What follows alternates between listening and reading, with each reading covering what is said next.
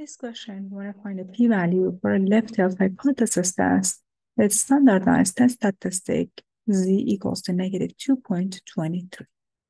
So since we have a left-tailed test, the graph looks like this.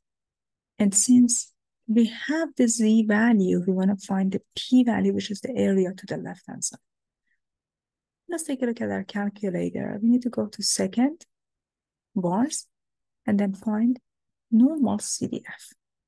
Since it's a left-tailed test, the lower limit is going to be a very small number. Like what? Like negative 100. Then the upper bound is given to us as negative 2.23. Again, this is the graph that we are looking at. Negative with negative sign, 2.23. Mean is 0, standard deviation is 1. So we can calculate the p-value, which is 0.012873. And since the question says round to 4 decimals, the answer is 0.0129 because we need to round it up.